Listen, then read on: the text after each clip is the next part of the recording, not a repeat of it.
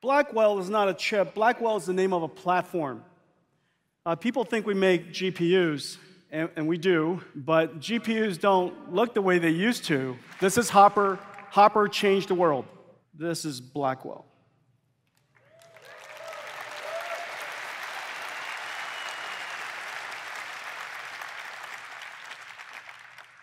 It's okay, Hopper. You're very good. Good boy. Well, good girl. 208 billion transistors, and so you could see, I can see, there's a small line between two dies. This is the first time two dies have abutted like this together in such a way that the two dies think it's one chip. There's 10 terabytes of data between it, 10 terabytes per second, so that these two sides of the Blackwell chip have no clue which side they're on. There's no memory locality issues, no cache issues. It's just one giant chip, and it goes into two types of systems. The first one is form-fit-function compatible to Hopper, and so you slide on Hopper and you push in Blackwell. That's the reason why one of the challenges of ramping is going to be so efficient. And so this is a Hopper version for the current HGX configuration. And this is what the second Hopper looks like this. Now, this is a prototype board. And Janine, could I just borrow? Ladies and gentlemen, Janine Paul.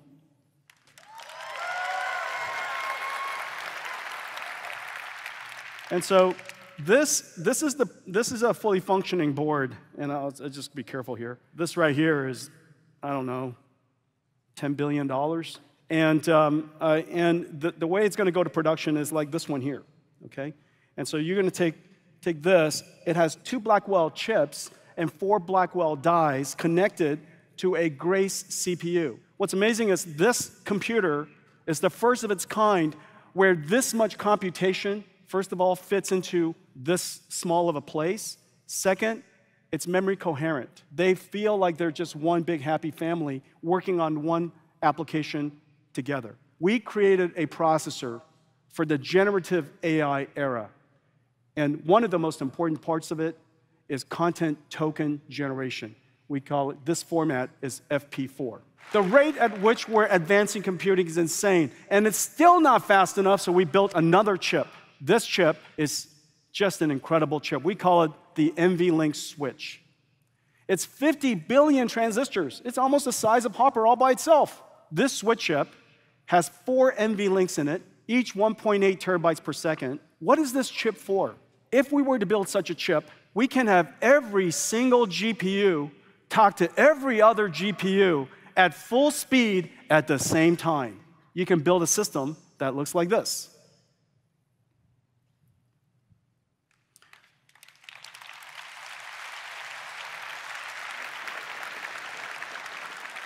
Now, this system is kind of insane. This is one DGX. This is what a DGX looks like now. Just so you know, there are only a couple, 2, 3 exaflops machines on the planet as we speak. And so this is an exaflops AI system in one single rack. I want to thank some partners that are joining us in this. AWS is gearing up for Blackwell. They're going to build the first GPU with secure AI. They're building out a 222 exaflops system. We're CUDA accelerating SageMaker AI. We're CUDA accelerating Bedrock AI. Amazon Robotics is working with us using Nvidia Omniverse and Isaac Sim. AWS Health has Nvidia Health integrated into it. So AWS has really leaned into accelerated computing. Google is gearing up for Blackwell. GCP already has A100s, H100s, T4s, L4s, a whole fleet of NVIDIA CUDA GPUs, and they recently announced the Gemma model that runs across all of it. We're working to optimize and accelerate every aspect of GCP. We're accelerating Dataproc, which for data processing, their data processing engine, JAX, XLA, Vertex AI, and Mujoko for robotics. So we're working with Google and GCP across a whole bunch of initiatives. Oracle is gearing up for Blackwell. Oracle is a great partner of ours for NVIDIA DGX Cloud, and we're also working together to accelerate something that's really important to a lot of companies, Oracle Database. Microsoft is accelerating, and Microsoft is gearing up for Blackwell. Microsoft and NVIDIA has a wide-ranging partnership. We're accelerating, CUDA accelerating all kinds of services when you chat, obviously, and AI services that are in Microsoft Azure. It's very, very likely NVIDIA's in the back doing the inference and the token generation. They built the largest NVIDIA InfiniBand supercomputer, basically a digital twin of ours, or a physical twin of ours. We're bringing the NVIDIA ecosystem to Azure. NVIDIA DGX Cloud to Azure. NVIDIA Omniverse is now hosted in Azure. NVIDIA Healthcare is in Azure. And all of it is deeply integrated and deeply connected with Microsoft Fabric. A NIM, it's a pre-trained model, so it's pretty clever. And it is packaged and optimized to run across NVIDIA's installed base, which is very, very large. What's inside it is incredible. You have all these pre-trained, state-of-the-art open source models. They could be open source. They could be from one of our partners. It could be created by us, like NVIDIA Moment. It is packaged up with all of its dependencies.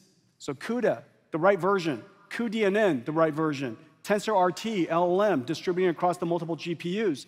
Triton Inference Server, all completely packaged together. It's optimized, depending on whether you have a single GPU, multi-GPU, or multi-node of GPUs. It's optimized for that.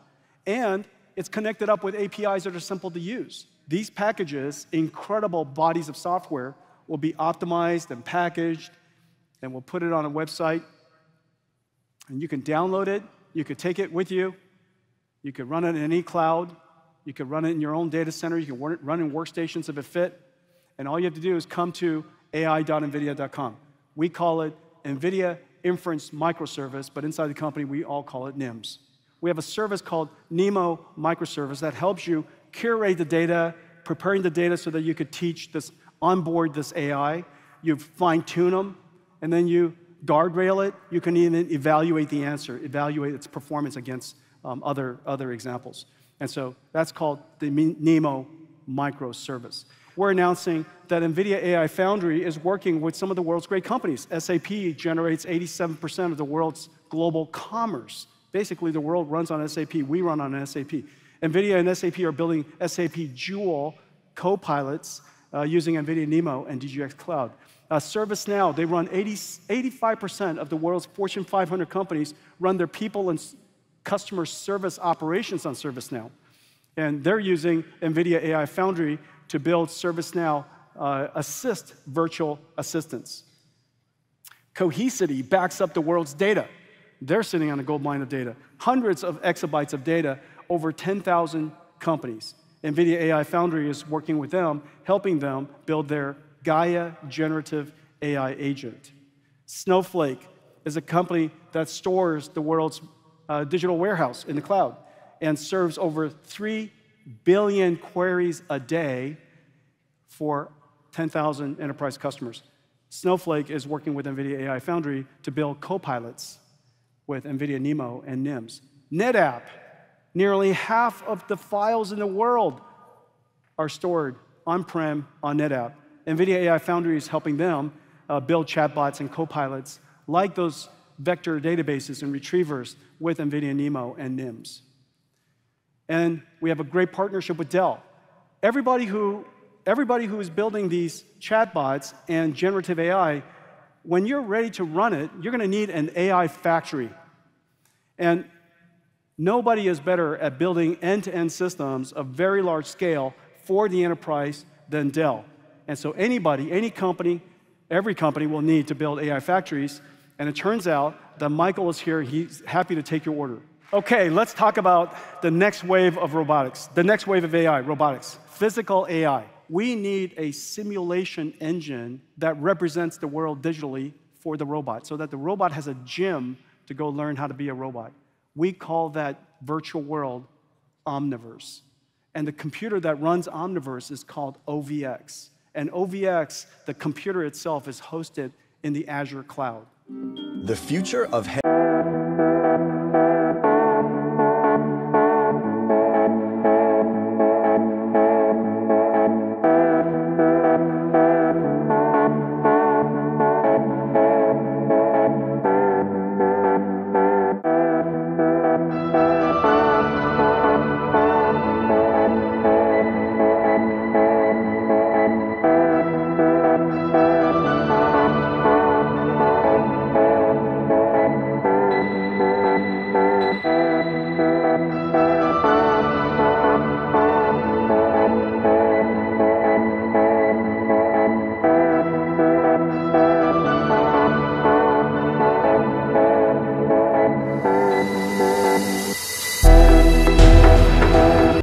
once you connect everything together, it's insane how much productivity you can get. And it's just really, really wonderful. All of a sudden, everybody's operating on the same ground truth. You don't have to exchange data and convert data, make mistakes. Everybody is working on the same ground truth. From the design department to the art department, the architecture department, all the way to the engineering and even the marketing department. Today, we're announcing that Omniverse Cloud streams to the Vision Pro. And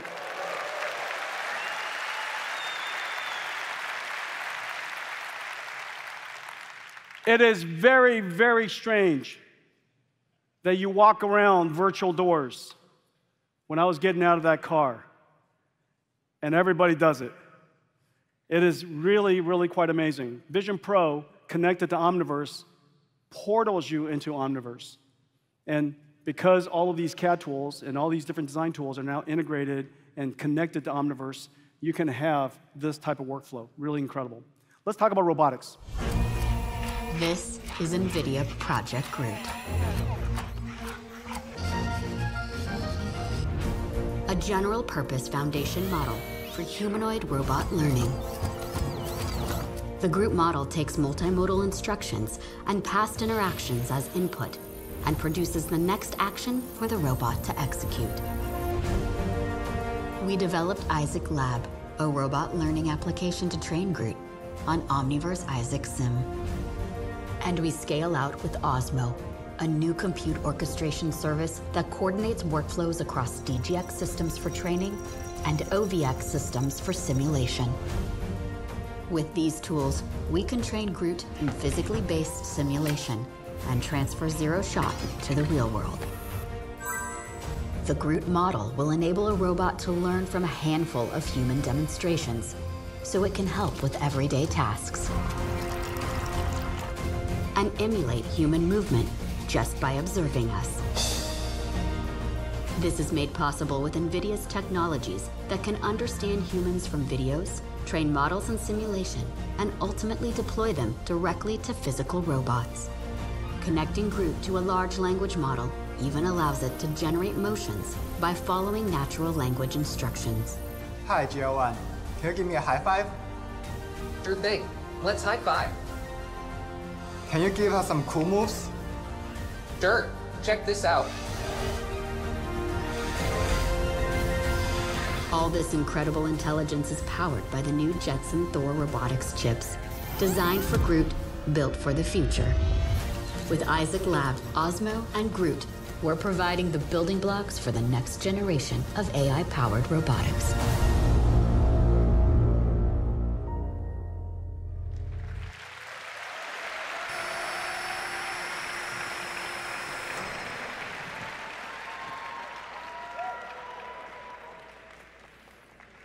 About the same size.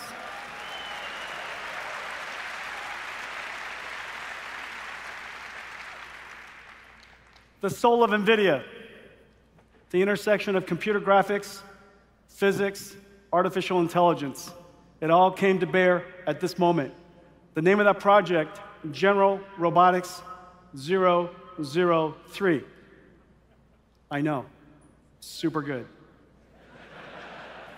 Super good. Well, I think we have some special guests. Do we?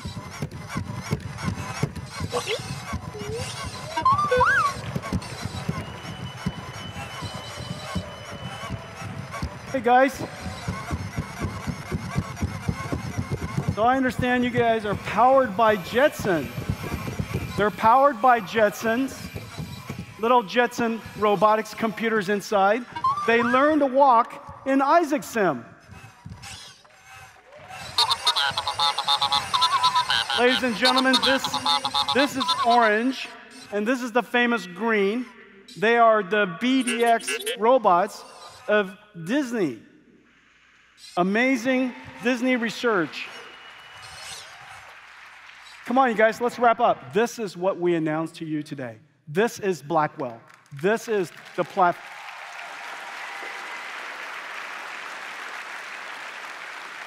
Amazing, amazing processors, NVLink switches, networking systems, and the system design is a miracle. This is Blackwell. And this, to me, is what a GPU looks like in my mind.